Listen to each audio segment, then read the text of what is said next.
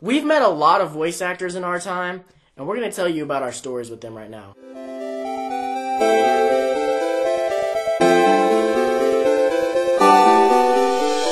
Hey guys, welcome back to Good Mythical 1-Up. Welcome back to Weekday 1-Up. I had to change for the episode, so take that off. Should I take off my shirt?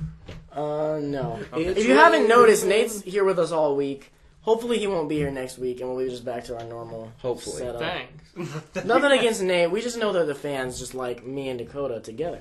Let me boop you. I do think we've gotten in a little bit of a better vibe. You know, we've got the show's going. Like, we really feel like we're starting to learn what we're doing at this point. Whereas before, we were just like really, I don't know what I'm trying to say. This looks way cooler than I thought it would. So, okay. I run a channel other than this one. Really? And other than like 5 of the other channels I run. Tell me about that channel. It's called Convention Reviews. He's gonna plug it. I'm not plugging it, I'm just telling you. It's called Convention Reviews. And basically why I'm telling you this is because of this channel, it has brought us to many, many cons. Indeed. Because I want to go to cons to be able to review them and keep my channel running. Indeed. Because of this bringing us to many cons, we've met a lot of voice actors that you probably wish you've met. Mm-hmm. And we're going to tell you about them now and our experiences with them. So, what are we going to start? What voice actor do we want to start with? Okay, we'll start with Monica Rial, one of the ones that everybody knows. I thought we'd start. I guess we'll save the best for last. Indeed. We'll save our Bryce. personal. We'll save Bryce for never. I'm just gonna roll with it. I don't like him. We don't like him. I like him in some things. When Just he not does, recent things. when he learns how to put a little emotion into his voice, maybe I'll change my mind. He's good as red. Anyway, Monica Rial. We'll talk about her because my best experience with Monica is. Who does she play? So people know. Okay, well, see, she's she's Stocking. Stocking. She's Stocking. She's Tsubaki from Soul Eater. She is, she's the nurse in High School of the Dead. I can't remember her name. Who is she that I love? She's a lot of people. She's done so many roles. Oh, she's, Asuka? Is that her name? May Rin. Asa from Shuffle. Shigure from Shuffle. That's probably Rin. one of my favorite. May Rin, yeah, that's another good role. She's May. Oh, she's, the person in Black Belt, or is that May Rin? That's May Rin. Okay. She's that the person we named? So what's your experience with her? Well, it was Anime Crossroads 2012. Yeah. Was that 12? Was that the one you were at? 12. Yeah, it was 2012 because it was like a week before. Picture it, Anime Crossroads. Long time. Long time. The memories. So, I went downstairs to do something. I don't remember what it was, but I was in my 10th Doctor cosplay, and I got on the elevator to go downstairs, and as I'm going downstairs, there's Monica in the hotel with her suitcase. She's on her way to her autograph session. And I open up, and I just go, Monica. Just like, welcome to the elevator. No, I was getting on the elevator. Oh. And I was just like, Monica, and she got excited, and then... And all she thought was, oh my god. I couldn't help but gush. Like, I hate that I did this. Like, I got on the elevator, and rather than just, like, talk to her like a normal person, I was like, well, I liked you in this, and this, and this, and this. Oh my god, you didn't tell me you did this? I couldn't help it. I was like, oh crap, what do I say? It's You like, freaky. it's like you, Oh, you're such a little fanboy. I couldn't help it. It was like, and I met her the previous year at the same con, but I asked her to do yell Black Star in Tsubaki's voice, and she remembered me. Black Star. She remembered my name. Hey, baby. She remembered my name, and I really like Monica Rial. So physically. That too. And yeah, it was just cool. I shared an elevator with her. You know, I didn't have my phone on her, so I couldn't be like, "It's there." And then I was like, "I'm getting ready to come to your." Hold up. You didn't have your phone on you? I didn't have my phone. Things on have changed. Dakota won't go anywhere without his phone now. But go on. So I'd forgotten it actually. So then I was like, Is well, that why you were going back upstairs? No, I was going downstairs for something. And then I met her.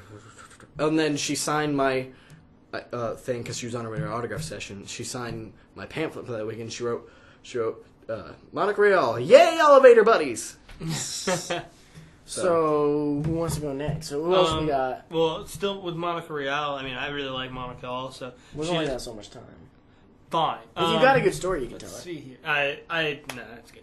Well, there's like like about Eric and we've met Mendes. Vic Mignogna. He's an awesome dude. I know a lot of people got problems with him. Listen, I don't have a problem with that. every time we've met him, he's been fine. Like Super okay, chill. I don't want to get big into this, and I don't want to start something in the comments. I just want to say a lot of people say that he's like, I'll just straight up come and say it, that he hugs girls for too long. He hugs everybody for too long. He does it to guys too. He's just a huggy dude. He's not just doing things to girls. I have a story about his hugs. Okay, Dakota gets to tell another story. So make this one quicker because we want to tell our story. All right, so my story is about the hugs. It was at Anime Crossroads 2011, our very first con. He was the guest. We were so fanboying to see him. And so he went and he said, "Come by, I will give you a hug," because he hugs everybody. It's not and his just long women. hugs, it's intimate hugs with everybody because he knows that's what his fans want. They want to hug him, and I like hugs a lot. I'm a very huggy guy, just like Vic. So, I went and I hugged him, and when I hugged the dude, it was such a satisfying hug. This is a good story. Like, he's right here. This is Vic. Nate's Vic. And as I'm hugging him, I didn't even mean to. I let out an involuntary I didn't even mean to. It was just such a good hug. It was like, oh. And then Vic It was like hugging a cloud. And then I did that, and I immediately went, because I was like, oh god, I just did this right in his ear. And then I realized like 2 days later, I was like, that's probably not the worst thing that's ever happened to him. Okay, really quick. Todd Habercorn. Mm-hmm. Have we all seen him outside? We've all met Todd Habercorn. So what was yours? My first experience with Todd is it was right before he was filming he was going to record a live Toddcast. I was just walking around. I did have my phone on me this time. Again, to Anime Crossroads 2011. And I'm walking around, and I'm walking to the bathroom, and I look, and there's just Todd just chilling, doing something on his Mac on the floor. And I walked by at first, and I was like, that's Todd. And then I walk into the bathroom, do my thing, and I come back out, and he's still there. And I was just like, Todd? And he goes, hey, what's up? And then, I can't do Todd. But so I was like, can I take a picture of you? And rather than take a picture with him, I was like, took a picture of him, and he's just going. So, did you meet Todd outside of? I kind of did at Anime Midwest, which was the first time I met Todd. My story's in Midwest too. Yeah, he had his panel where his phone called him. What was it? It was with his mom. Oh yeah, and he called his mom and everything. It was a good panel, but Todd's panels are grade A. I walk up to a staff worker, and as I'm walking up, Todd walks up to the same staff member at the same time.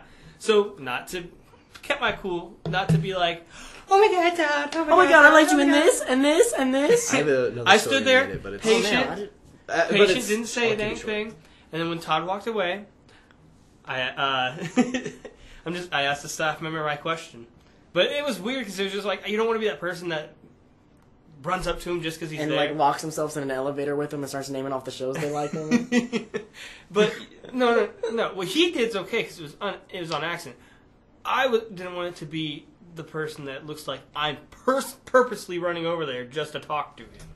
So, okay, my story with Todd, I didn't really do anything with Todd, but in my video I was recording, I was recording a picture of Katie with this Lelouch because she just really wanted a picture with this Lelouch because she loves Code Geass.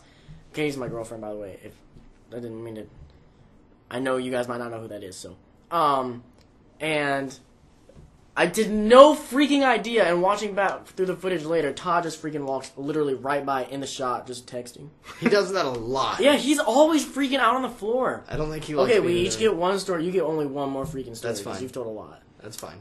All right, because I still gotta tell mine, and I'll keep mine short. Has one. Okay, yeah. Mine's not really a voice actor I've met. It's just a con guest that I met. Oh, Doug Walker. Yeah. Well, okay. Thanks. No, go ahead. Doug Walker. Yeah. So, I met him real quick. I was going to ask questions about his panels. Doug Walker, if you don't know, nostalgia critic, that guy with glasses. And I went and I was walking down there and I was going to ask him. They said, "Come in this room and we'll help you out." And I went and he's in there. Like, he just got there. He still had a suitcase. And I'm just like, and I sit there and pull my phone out, and I was like, they were there. I was like, guys, he's in the room. He's in the room. I'm in the room with him. Oh my god! And like he literally went to figure out when his panel was. And then he was right there, and I was like, oh my god, guys! And then he walked by, and then I'm mentally freaking out, and so I'm like, he's right there. And then he walks by, and then I just go, big fan. And then he goes, oh, cool, let's bump elbows. So we bumped elbows. Big fan. When we heard this story, he seemed much more manly. I'm a big fan. No, I mean, he walked by and I was excited, but I was like, big fan. This is not how I heard it. I'm a big fan. The truth comes out on weekday 1. What's your story? Actually, at MonsterCon, so it's recent. Oh, God, are you telling the story I was going to tell? Oh, no, wait, is this MonsterCon 2014? Yes. Okay. I didn't go to 13. Oh, you didn't? I met Erica Mendez, who's the voice actress for Matsui Ryuko from Kill la Kill, so the main character, and I really got to talk to her about how well... But you haven't even seen the dub. We've seen a lot of There's 4 episodes out. We've seen them. I've seen it. I saw her in the trailer. I've seen the 4 episodes that she's been in, and she does a phenomenal job. We'll continue. And I just talked to her about how me and Dakota and the people that I know that have seen Kill la Kill talked about how it would be hard to voice act her character, and I was just telling her how she did such a great job and how I don't think anyone else could have done a better job. And she just went on and on about how that company, or Funimation, picked the perfect people I don't think it's Funimation that's dubbing it. All right, I know. I can't remember. I just named the first company I could think of. But whoever's dubbing it just did a phenomenal job with every character that they did. I can agree with that. But what's your story? My story is for a man. A legend, some would say. He goes by the pseudonym, actually the name, Scott McNeil. Scott McNeil. Was this at This is at MonsterCon 2013. Please. Scott McNeil voice acts a lot of people. I'm not going to get into it. You can look it up yourself. But he's freaking hilarious. Does he do that? I know. Hohenheim? Oh, okay. Yeah. He's freaking hilarious. Oh, I know who you're talking about. And he wears this cowboy hat. He's easily one of the funniest voice actors I've ever met in my life. So at MonsterCon, there's it's a kind of a medium-sized con, so there's elevator issues when you're trying to get to a room. You gotta wait in lines to get on elevators and stuff. And there was a secret elevator that we found out about. You gotta go around this little hallway, and you go into this area, and it's just like a big metal box. Like, they don't even try and make it look good. It's just like, Nate knows what I'm talking about. Mm-hmm. Yeah. It's ugly. Yeah. And you can tell that this is, like, not for the normal people.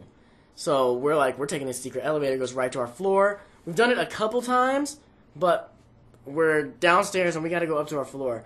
We go to get in the secret elevator. We're sitting there waiting on it. Scott McFreaking-Neil walks into this little room where these elevators are, and we're like, Scott McNeil? And we're talking to him, and he's like standing over. He's like, oh yeah, I'm not feeling so good. And we're like, we just saw your panel. What's up? And he's like, the person who my helper, because if you don't know, guests at cons, they have like a helper who tries to keep them on track. They're like, they're stuffing me full of meat. Meat and alcohol. Oh my god. I didn't hear this story. You haven't? No. Oh, it's hilarious. And then we get on the elevator with him, and he's like narrating the whole ride. He's like, and now we will be going to the next floor, and we're going up and it's bumpy. And he's like, oh, we might not make it. Well, I don't know. It was one of, like, we were cheesing the whole time. We get off and we're like, bye, Scott. And he's like, have a good one, kids. Did he say have a good one? He said something, I don't know. And it was amazing. It was easily my best voice actor, like one-on-one. Well, it wasn't just me. There was like 4 of us. But they were all in my group. Like, it wasn't people we didn't know with us. And it was Scott McNeil, just stuffed full of meat and alcohol. It was hilarious. I forgot to mention that we all had to get in an elevator with iShine.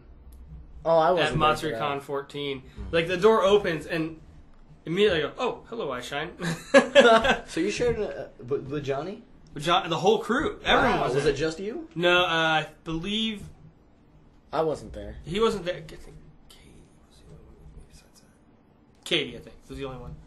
Okay, well, that's pretty much it, guys. If you want to meet these people, and even if you do want to meet Bryce Papenberg, go to a con and meet them. Save up the dollars. Save up the dollars. The dollar signs. Or ask your parents to pay for it. It could be a birthday present, a Christmas present. Pick a good con, though. Look it up, learn a little bit about it. If you need a good con, go check out his channel. Well, if you're in the area for those cons. But, Midwest. If you're in the Midwest, check out my channel and you'll learn what cons to go to. Humacon. Anyway. Basically, yeah. Humacon. So... RamenCon. Yeah, you guys... No. You guys should definitely go meet some of these voice actors and make your own experiences with them. Then make your own channel where you talk with your buddies about it, and then I'll subscribe, watch it, and I'll get to hear about your experiences. Thank you guys for watching. Hey. Hashtag 1UP. Stay nerdy. Am I the only one that says it anymore these days? Nope.